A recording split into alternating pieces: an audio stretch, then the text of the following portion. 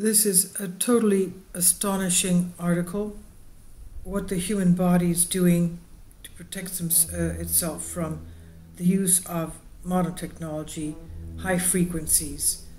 And this is not good, I would say.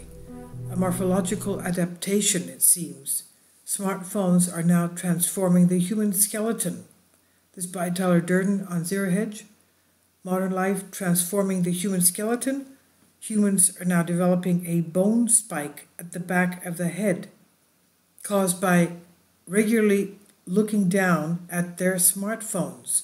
This according to a recent study. Now, how is that possible?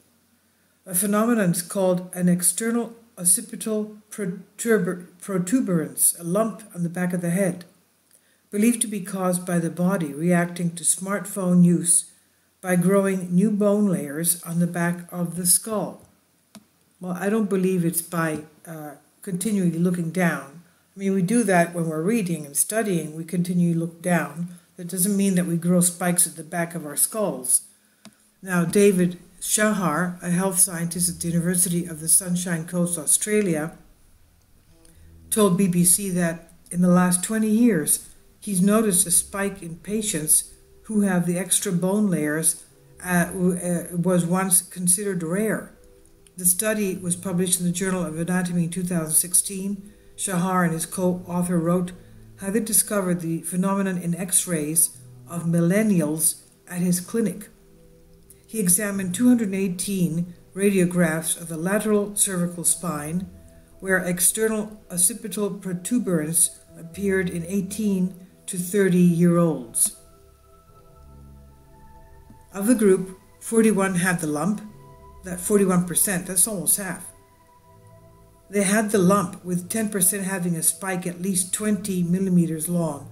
That is pretty long. That's like a third of your index finger. The study noted it was more common in men than women, at 67% versus 20%.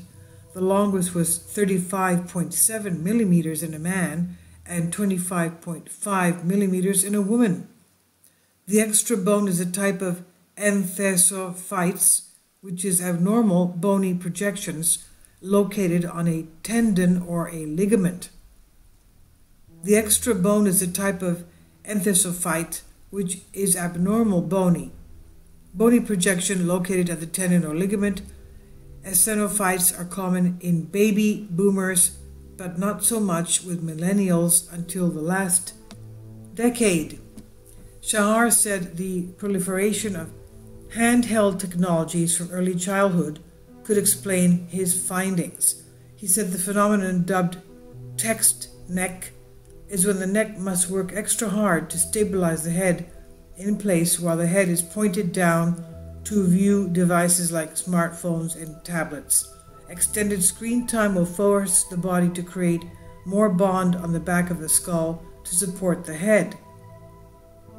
According to another study in the journal Scientific Reports in 2018 involving 1,800 participants aged between 18 to 86, Shahar discovered millennials were more likely to develop external occipital protuberance than baby boomers.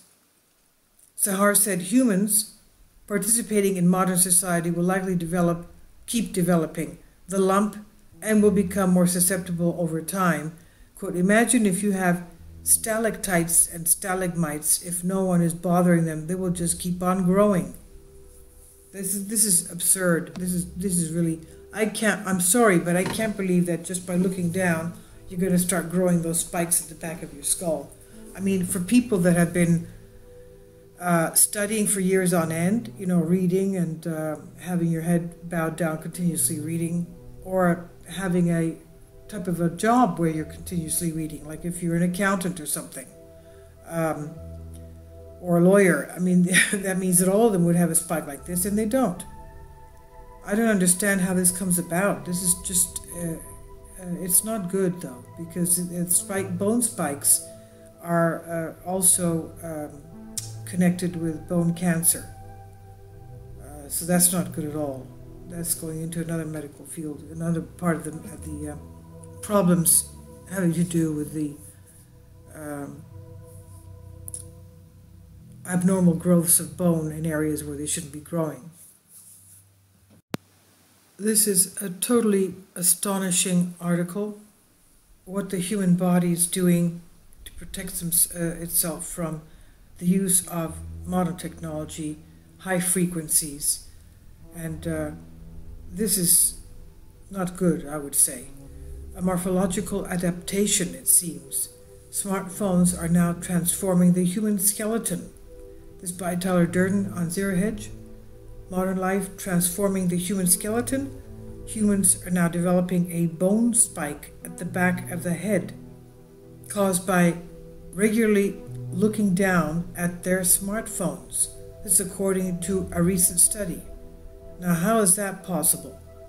A phenomenon is called an external occipital protuberance, a lump on the back of the head, believed to be caused by the body reacting to smartphone use by growing new bone layers on the back of the skull. Well, I don't believe it's by continually looking down. I mean, we do that when we're reading and studying, we continually look down. That doesn't mean that we grow spikes at the back of our skulls. Now, David Shahar, a health scientist at the University of the Sunshine Coast, Australia, told BBC that in the last 20 years, he's noticed a spike in patients who have the extra bone layers was once considered rare. The study was published in the Journal of Anatomy in 2016. Shahar and his co-author wrote how they discovered the phenomenon in X-rays of millennials at his clinic. He examined 218 radiographs of the lateral cervical spine, where external occipital protuberance appeared in 18 to 30-year-olds. Of the group, 41 had the lump. That 41%, that's almost half. They had the lump, with 10% having a spike at least 20 millimeters long. That is pretty long. That's like a third of your index finger. The study noted it was more common in men than women, at 67% versus 20%. The longest was 35.7 millimeters in a man and 25.5 millimeters in a woman. The extra bone is a type of enthesophytes, which is abnormal bony projections located on a tendon or a ligament. The extra bone is a type of enthesophyte, which is abnormal bony projection located at the tendon or ligament. Estenophytes are common in baby boomers, but not so much with millennials until the last decade. Shahar said the proliferation of handheld technologies from early childhood could explain his findings. He said the phenomenon dubbed text neck is when the neck must work extra hard to stabilize the head in place while the head is pointed down to view devices like smartphones and tablets. Extended screen time will force the body to create more bond on the back of the skull to support the head. According to another study in the journal Scientific Reports in 2018 involving 1,800 participants aged between 18 to 86, Shahar discovered millennials were more likely to develop external occipital protuberance than baby boomers. Shahar said humans participating in modern society will likely keep developing the lump and will become more susceptible over time. Quote, imagine if you have stalactites and stalagmites, if no one is bothering them, they will just keep on growing. This is absurd. This is really, I'm sorry, but I can't believe that just by looking down, you're going to start growing those spikes at the back of your skull. I mean, for people that have been studying for years on end, reading and having your head bowed down, continuously reading, or having a type of a job where you're continuously reading, like if you're an accountant or something, or a lawyer. I mean, that means that all of them would have a spike like this, and they don't. I don't understand how this comes about. This is just, it's not good though, because bone spikes are also connected with bone cancer. So that's not good at all.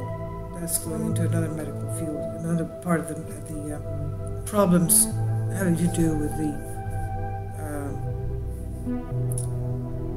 abnormal growths of bone in areas where they shouldn't be growing.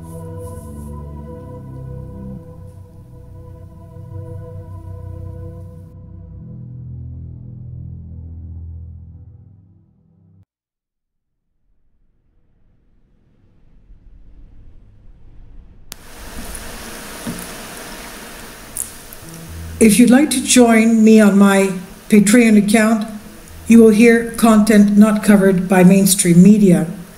These riveting stories will be based on my research, and I will state my opinions and give my personal insight on diverse and controversial subjects and world events not covered by mainstream media, and not supported by YouTube guidelines.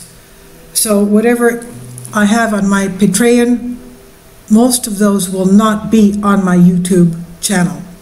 Please consider becoming a member today. More of the most significant and important videos will be on my Patreon channel. Your support helps me to continue my research and keeps this YouTube channel alive. And we depend on your support, your generous charity, because we help economically challenged families here in Athens, Greece, in Kapota, and we also help the young generation with university tuition and the community around our church. Thank you.